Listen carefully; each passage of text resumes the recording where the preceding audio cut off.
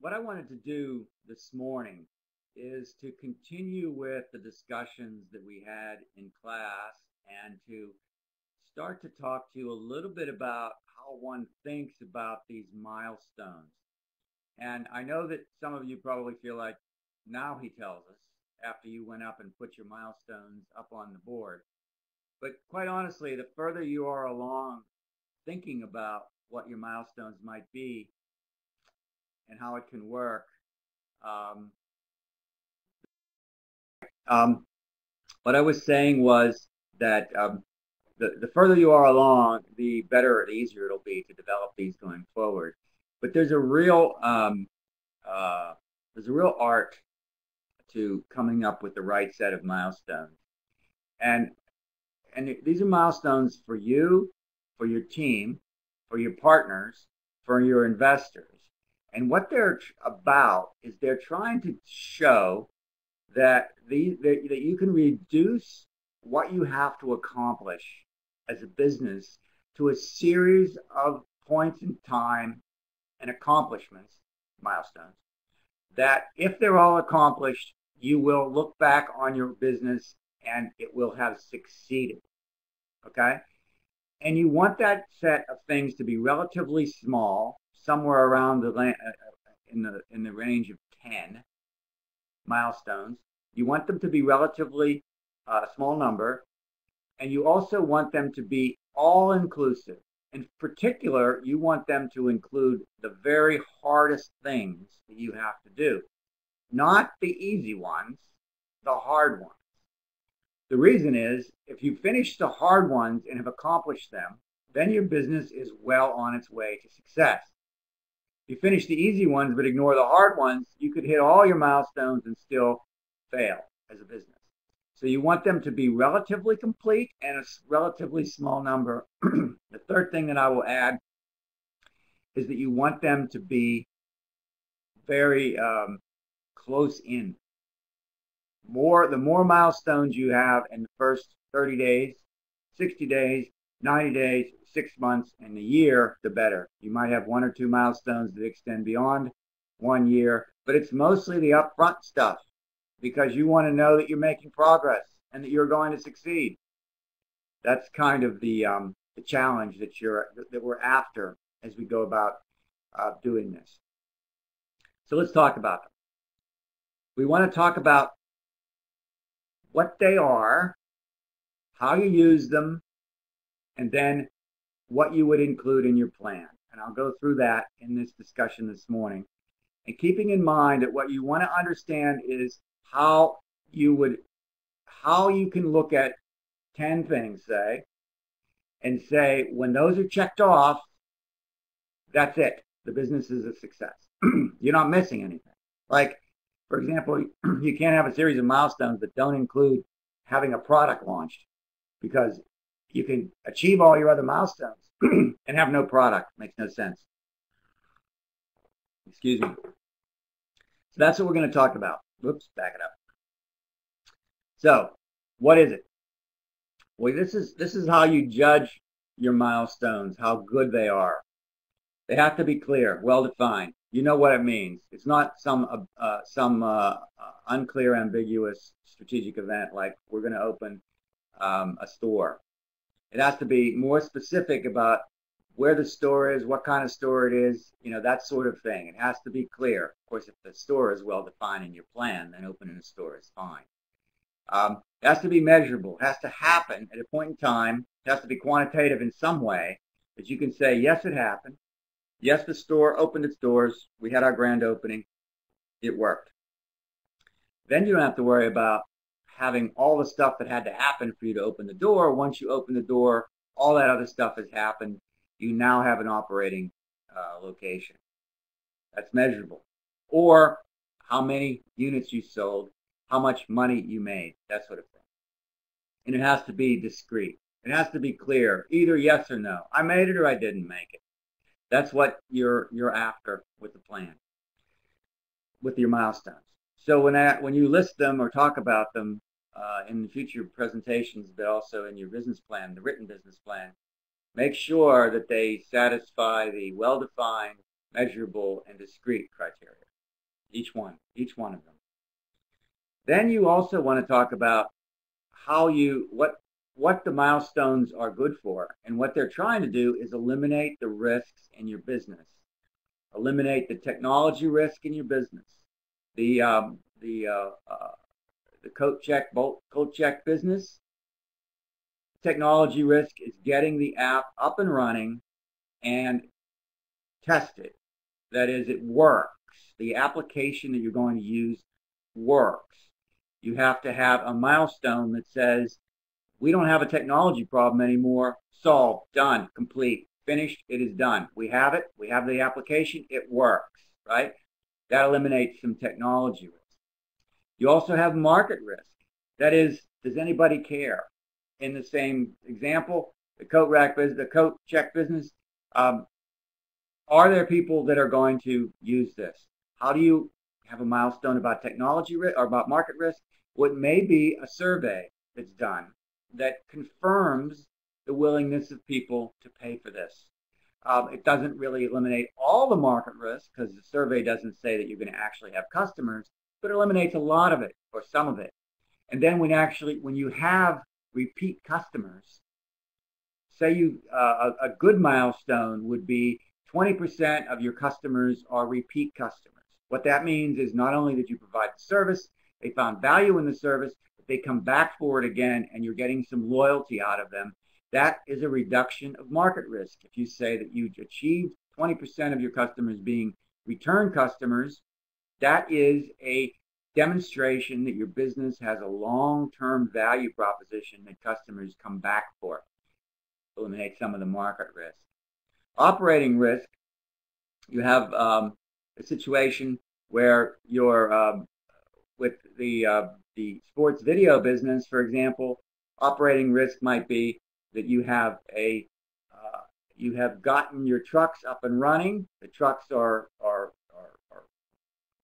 fitted out and ready to go, and you've solved the problem of getting warm. I was confusing my businesses here. In terms of the sports video business, you've solved the problem of getting the videos online and operating and being able to be distributed, right? So that's operating risk. How do you handle all of this traffic onto your site? How do you keep this stuff, how do you get all these things, upload them, make sure that they're visible, make sure that whole process, the operations of the process works. That's another element or an aspect that you want to make sure that you work through. You might have legal risk. For example, a restaurant, you have the problem of making sure that you have all of your permits and all of that sort of thing going. And so you would work on eliminating the need for any sort of safety violations or whatever by satisfying any legal issues that you might have. So getting all of your permits is a good milestone, particularly if you're in an industry that has that requirement. Financial risk, a milestone every business should have is getting your first financing or closing your first financing. That's a good example of a financial risk. Another one is that your business is breaking even. That is, it's bringing in enough cash to pay for what it's bringing in enough revenue to pay for its operations. Yes, Rob, did you want me to turn your mic on, or do you want to type a chat? I'll turn your mic on. Oh, what happened to you? Oh, typing. Oh, okay. Oh, well, okay. And the last item is strategic risk. And this usually means that there's a competitor involved in some way. Getting a patent on a product, for example, the Bolt checkout might have a patent on some part of its process or its software. Getting that patent issued is a good milestone.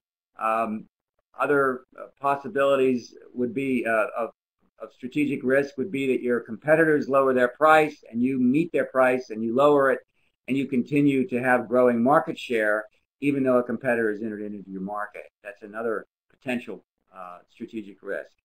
So there's a series of, the way to think about your various milestones is that they encompass the whole business and aspects of it that right now you think you know what you're going to do become you know what you're going to do and you're doing it, right? That's the way that you want to be thinking about that. What they allow you to do is evaluate how much progress you're making towards getting your business to the point where it is successful. And what they're doing is when you achieve them, you actually lower the risk quotient, the amount of risk that remains in your business that investors have to worry about. For example, whenever you do a financial evaluation, an investor's looking at what the possible returns on your business are. Whenever they evaluate you and you haven't done anything yet, you haven't hired anybody, you have no product, you have no market, you have all these things. These are all risks, and they take that into account when they do the financial modeling of what your business might be worth someday. And that increases the discount rate that they use to bring your cash flows in your forecast down to present value. Whenever you eliminate one of those risks, you're actually reducing the discount rate that's used because you have proven that you can do something that months ago you thought you could do or you promised you could do, but you couldn't necessarily demonstrate the ability to do it.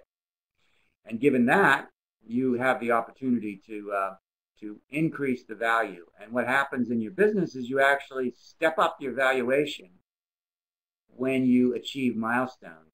So in the case of Volt Coat Check, again, when you have the software updated and it works, tested, you are increasing the value of your business because that risk is no longer there. Now, there are other risks, so the value is still discounted considerably. But when you get your trucks up and running, and so you can operate them, and you know how to do all of that, and it's working successfully, again, you reduce the risk in your business, and so up the value of the business again. Once you have these 20% repeat customers, you had market risk, but now you're pretty sure that once you get customers, you'll keep those customers. So you've reduced your market risk. And so you've, again, stepped up the value of your business again. And that's how you go from being a high-risk startup to a successful business and attract investors at higher and higher valuations as you go through the process of achieving your milestones. And that's what milestones are all about. You typically want to go for a financing right after you achieved a milestone, or just when you're getting started on working on a milestone, when the speculation about your possibility is as high as possible. The thing you never want to do is have to go for financing right before you achieve a milestone, because the risk is still in your business, but you've done a lot of the work. So you're going to end up getting a lower valuation than you would get perhaps 6 weeks later once you achieve that 20% return rate on customers, because now you've taken risk out of your business and your business is more valuable. Investors will be willing to pay more for your business. So there's a lot of timing associated with this, with hitting milestones, and they're there for a reason. They're there because they reflect the fact that as you achieve them, your business gets more and more valuable. They're not just for show. They actually are money in the bank when you achieve them. That's the way you really want to think about this, okay? Think about your milestones. So let's try one. Try a little poll here. Don't know that we've done this before, but we go to the analysis box here, and there is a poll at the top of your screen, I hope. This says that you've signed a contract for a call center, and it's an experience. It's for to improve your customer service experience for your application. Okay, what kind of risk are you eliminating when you sign a contract with a respected call center to provide smartphone service for your customers? I think this should work. Click on the button that you think is the kind of risk that you are taking out of your business when you do this. I'll give you a few minutes to vote.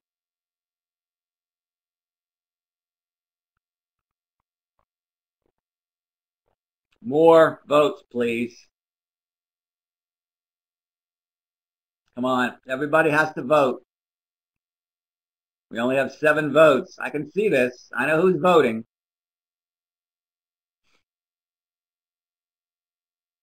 Come on, we only have a few votes here. More.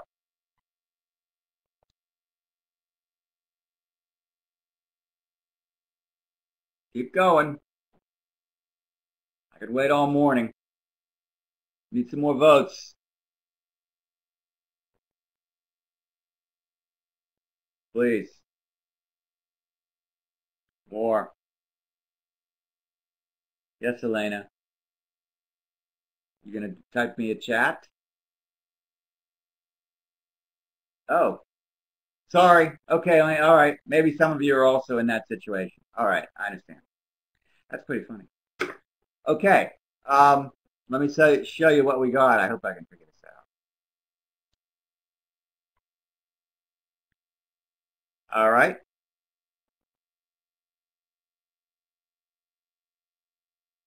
All right, can you see this? Let's see. What's wrong? Why isn't this working? Oops. Hold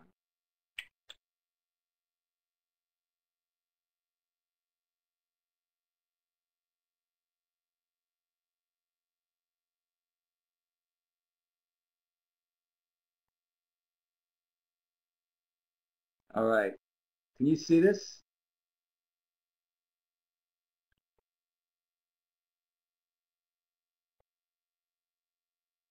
Can you guys see the answer? Yes, Sharon. You typing me a note? Okay, good. All right. You can see that our majority, or we split between operating risk and technology risk. And the answer to this is interesting because I can understand why you went with technology, right? It's talking about smartphone apps and call center, platforms and the like. But what's different here is that you have the problem in your operation of running a customer service center or handling customer service, and you've signed a contract to outsource that to somebody else. That's really not a technical risk. It's someone else is able to do it. It's been done all the time. So therefore, what you have here is a situation of reducing operating risk. Once you've gotten your customer service handled, that's one of your operational problems, and you've solved that now by putting a milestone in place and achieving that milestone of a contract. And so you've eliminated some of your operating risk. Customer service, call center support, all the quality and customer care and all that is handled for your system, right? That's an operating issue. So in this particular case, what we have is you've eliminated operating risk, not technology. Okay? Let's look at another one. See if we get this one to work. I have to put this, post this.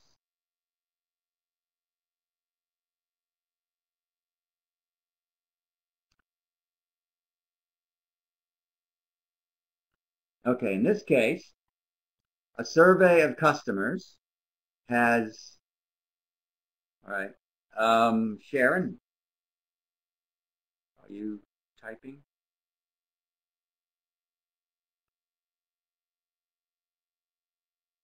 Okay, your hand is up, Sharon. Your hand is up. Okay, in this case, we're saying a survey of customer demonstrates that they have a willingness to pay $3 to $5 to download your app. Is this a technology risk, a market risk, an operating risk, a financial risk, a strategic risk, or a no vote? Okay, please vote. We have, not everybody's voted. You got to play the game here. Got to play the game. Okay, come on, a few more votes. We need more votes. By the way, I know who's voting. This counts as class participation, folks. Okay, that's one of the advantages of doing this online. It's all tracked. Okay.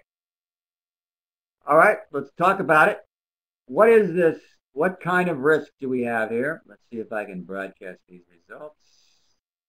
There we go. Can you see that? Raise your hand if you can see it. Can you see it? Raise your hand. Up. All right, put your hands down. I know some of you. I didn't close the poll, so some of you could change your votes, which I see is happening, which is all fine. The answer here is yes, it's market risk. We're not sure when you come up with this brilliant idea for an app or whatever it is you're going to do that any customer will be willing to pay. After you take a survey, you're still not sure, but you know at least, particularly if it's a well-done survey by a reputable market research firm, you have a better sense that indeed you're going to have some interest in customers and some willingness to pay, which is more than you had when you just developed your project. Okay, so that's why having a survey as a milestone lowers your market risk. You do have customers that look like they're going to be willing to pay for your product. Now, some of you said it's a financial risk because of the pricing. That's true. There is some financial risk associated with it, but typically we refer to this sort of risk of customers' willingness to pay as a market risk. Financial risk is generally on the financial health of the company, its balance sheet and its cash flow and its margins. So you can make the case a little bit here for financial risk, but by and large, it's market risk. In terms of strategic risk, if the strategy of your company was based upon having a market for this, then you could see long-term there might be strategic risk. But remember what I said in the very beginning, strategic risk usually means there's a there's a competitor out there that you're worrying about, and this really doesn't describe the competition. Okay? So that's an example. This is an example of market risk. Let's try another one.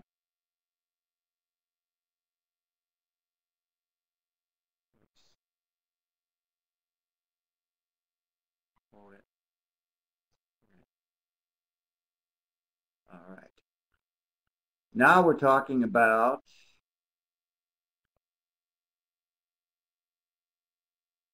you get your patent issued. You get your you have a patent on your video platform for the sports video business. You have that platform. What kind of risk are you eliminating in this particular case? Am I showing you these? No. Okay. Is this, when you get a patent, is that technology risk, market risk, operating risk, financial risk, strategic risk, or no vote? You can't do no vote. That's for me. A few more. Come on. You guys are getting gun shy now. I can see that. We have many more people in the class here than are voting. But we're getting there. Okay. Let me show you what we got. I'm going to end the poll and show you the results. And you can see that the majority of us feel that it's strategic risk, which is the correct answer. The reason you want a patent is to protect your technology, your intellectual property from competitors, and that has long-term strategic implications, right? The technology risk, getting the patent doesn't help technology risk at all because you already have the technology, it works, you've gotten it patented. What having it patented does for you is it eliminates or reduces the risk that a competitor will come in and do the same thing you're doing and undercut your pricing or undercut your value proposition, right? So that's what a patent does for you. We had a few people that thought it was technology risk. I mentioned that. Some people thought it was operating risk. Operating risk is really what you have to do on a day-to-day basis in order to support your customers. Having a patent really doesn't change that. It changes the position you have vis-a-vis competitors. Long-term, it could affect your financial returns, but because of strategic positioning is the reason that would be the case. So in this one, this is an example of strategic risk. Now remember, for all of your businesses, you should have a milestone for any one of these, for all 5 of these areas, including, I don't have it listed here, but legal risk. If you have a potential of legal exposure for liability or whatever in your business. Okay, so let's go back into the classroom and talk more about milestones. And we see that milestones allow you to actually focus on the things that will create value for yourselves and for your shareholders. Remember what we said before. If you get these 10 things and you've accomplished all of them, you should have a complete set of what needs to happen in order for your business to be a successful, viable, going concern into the future. Which means you take something that's pretty much worthless because it's all just pipe dreams, and you turn it into something that is generated, that has customers, that has a technology that it's supporting, that it can be protected strategically, that it has financing and bankers and investors, that it has protections from legal situations, and that your operation is running smoothly. You have a business, you have created value. So you can focus on systematically reducing the risk that is inherent in any sort of a startup. That's what it does for you. It focuses that. It also provides clarity on the steps that need to be taken in order for you to succeed. It's not this sort of like mush out there, but it's quite crisp and clear. The whole team also knows what needs to happen. So if I say I'm trying to get the customers to come back and become repeat customers, everybody in the van, in the truck, and back in the office understands that what you're trying to do is reach that milestone, reach that objective, so you have customers that are repeating at least 20% of the time. So when you say, I'm spending some additional time with this customer, even though they've already paid and they're getting ready to leave, because I want them to come back, everyone knows you're doing that for a good reason. And so there's not much conflict about you spending your time doing that when other people in the truck have to spend more time in what they're doing, right? Because everyone, the whole team, knows all of the milestones of what you're trying to accomplish, so they can balance what they're doing and what you're doing, and they know what to be working on. It also allows you to document your accomplishments. And when you go to raise money, you can say, yes, we sold shares for $1 a share whenever we got our initial round of financing, but we've achieved milestones 1 through 3. We've eliminated some market risk. We've gotten our technology up and running and cut that risk down. We have some of our operating decisions made. We have a videographer, for example, or whatever, a technology person. We have a chef for our restaurant.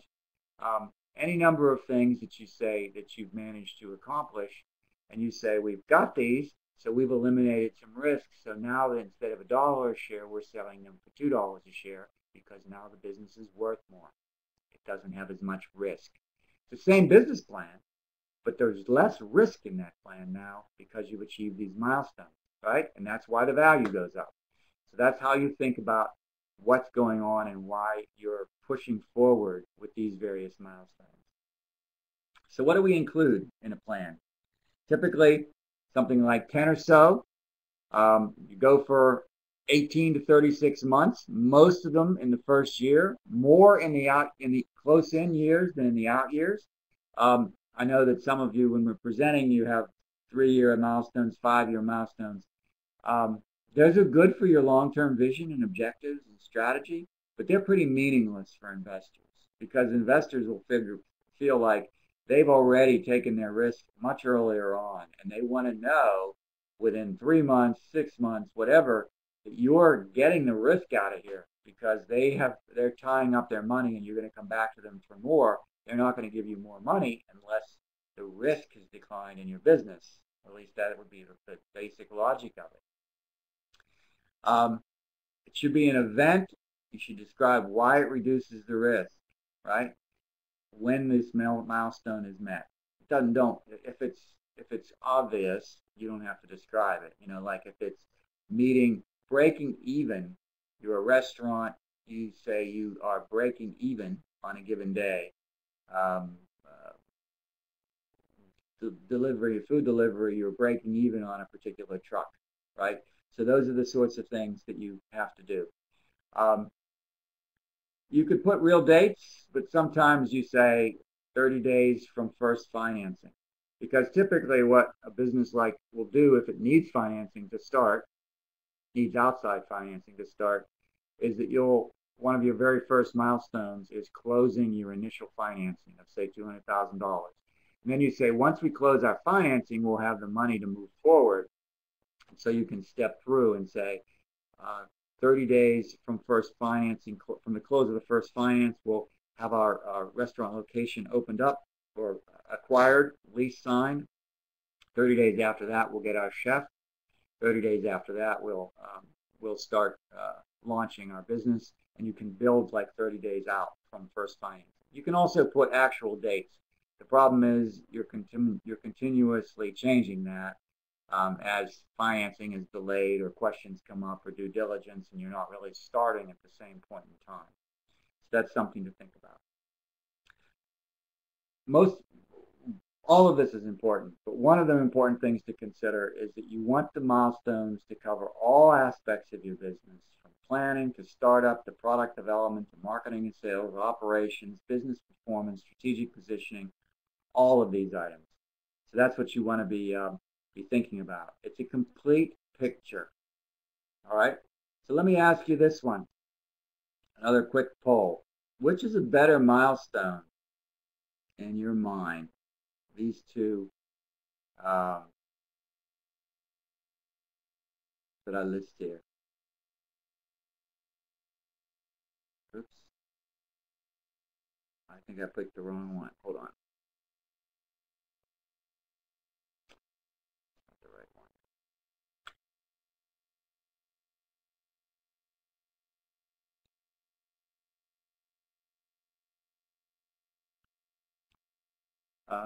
I can't use this one. I don't have it prepared. We got to go for this one. All right.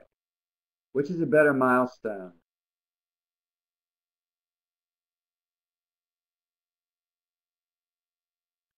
Which of these two is a better milestone in your mind? Software development begins, or functional specifications for software finalized and approved with a working prototype. More. We need more votes. More votes. More. Come on. We're killing you here. Killing me. All right. Broadcast results. Yes, for the most part, you got the idea here that having something working, a specifications completed, and a prototype, you have something, you eliminated technology risk. Just starting something doesn't eliminate risk. Just hiring somebody doesn't eliminate risk, right? But getting something done, completing it, does. A milestone accomplishes something, right? Like having the specifications and a prototype ready to go. You have something, it begins to work, people can respond to it. So that's an example of a good milestone versus a less good milestone. Now this is a little perhaps challenging. Try this one. Which of these is better? 5 employees hired, or hired an experienced sales manager. More votes, please. More votes, please. I know this is a little bit tougher, perhaps. Still working on this. Come on. More. More votes. More votes. I know you're chatting with each other or something because I see people changing your votes. All right, let's take a look. End the poll. Take a look. I won't do that. I'll reopen it. All right. Yes. Why is hiring an experienced sales manager a better milestone than hiring 5 employees? It seems like 5 employees is a lot of work you've done. You've done a lot of work. Why is hiring an experienced sales manager a better milestone? Somebody answer that for me? I can turn you. Yes, Sharon. Do you want to talk, or are you going to? I'll turn your mic on. You should have a mic at the top if you like to talk, or you could type to me. Chat. You see the mic at the top, Sharon? You can turn that on if you want to talk. Or chat, okay? All right, apparently not. All right. All right, well, let's just continue. The logic here is a sales manager is a critical operating hire, somebody that has experience in sales. That is something that's risky. Can I find someone that can handle my business, can have that experience, and bring them into my business when they have other jobs? And when you do that, that takes some sales risk out of your business. Whereas hiring 5 people, it's very nondescript. It's easy to hire people. In fact, one of the biggest mistakes people make in milestones is they think milestones are spending money. I signed a lease, okay? What that means is, yeah, I spent money. It is easy to spend money, right? In fact, there are anti-milestones in a certain sense, because what you're doing is you're spending all your money without showing that you're getting anything back for it. In this particular case, you're getting an experienced sales manager who's been hired, and that is a good thing. What that means is we have managed to bring experience and knowledge into the business on the sales side. And that is an accomplishment. Just spending money, it's not just spending money, you've gotten something for it and you can demonstrate what that is. That's what the poll does for you. So you want to make sure, how many more minutes I have? 4 minutes. Okay, let's go back here. I don't think I have any more polls, which seem to take a lot of time. All right. You want to cover the business, the milestones in all of these areas, and this PowerPoint I'll make sure is posted on Moodle, and I'll also try to get, I'll have this video turned into something that we can upload onto Moodle. So we have milestones covering the risks, all these various parts of the business, same we described before, right? Operations, business planning, and strategy. This is what we look for. Concrete and measurable, close in, first 12 months, and frequent. It's nice to know progress is being checked off every 30 days. You don't have a whole list of things through 30 days because then it's like all or nothing. You want to step them out. You want to focus on milestones associated with getting your business going. That is your market, your operation, all that, not just the product, not just that we're going to design the product, we're going to get the packaged product purchased, we're going to have somebody manufacture the product, we're going to have, you know, not all product things, but across the whole business, the whole operation. And when they're done, they should provide a complete picture for us of what is being done and what needs to be accomplished. And don't forget the hard stuff. The important, difficult ones that you don't even really want to face because they're so hard. They're the risks that are the main paramount risks. Like, for example, does anyone really want this service?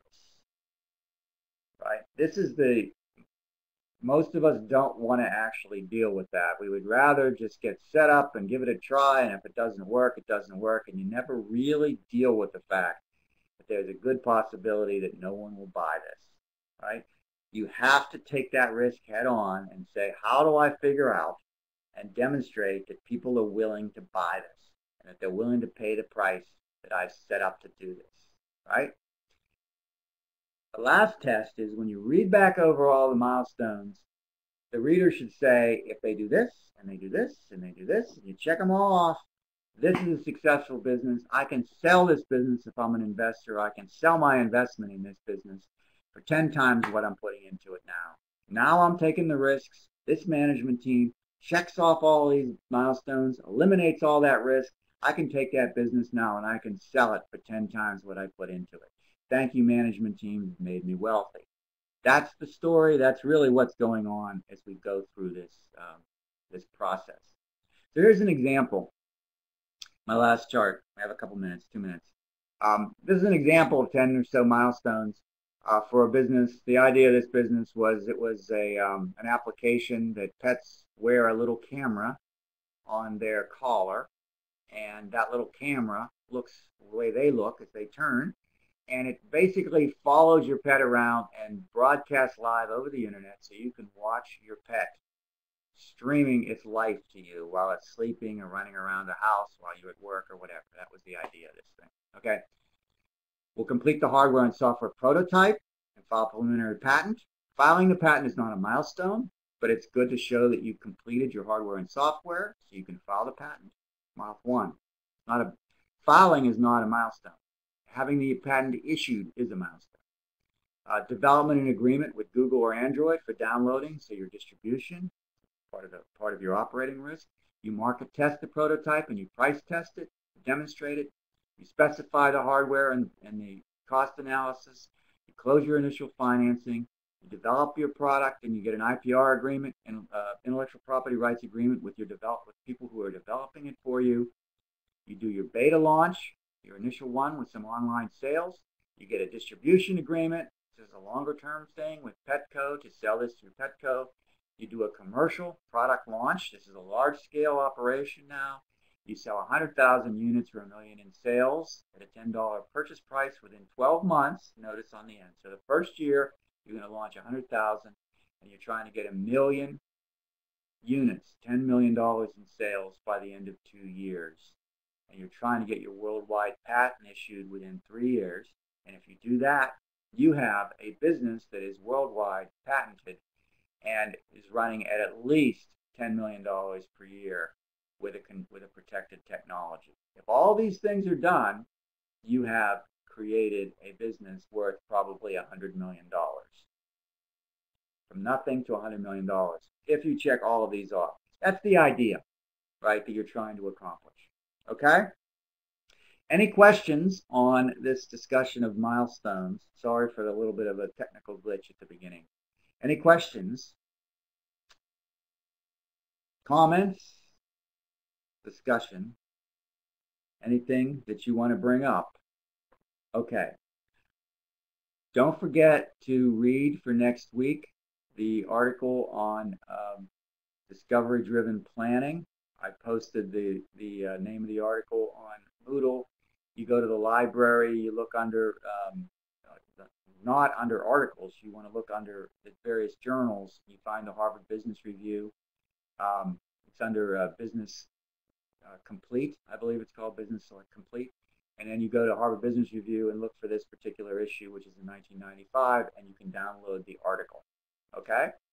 Make sure you read that for Monday because we're going to be talking about how we really now think about how we build an actual plan, business plan, financial plan, the complete package, including our assumptions for financial purposes in class next week. Okay? We'll see you all on Monday, and have a wonderful weekend. I'll sit here for a few minutes if anyone wants to chat. I see you have a note up there, Sharon. Oh, I turned your mic on. That's why. Don't turn your mic on unless you want to hear me. But if we'll see you all on Monday. Have a great weekend. Take care.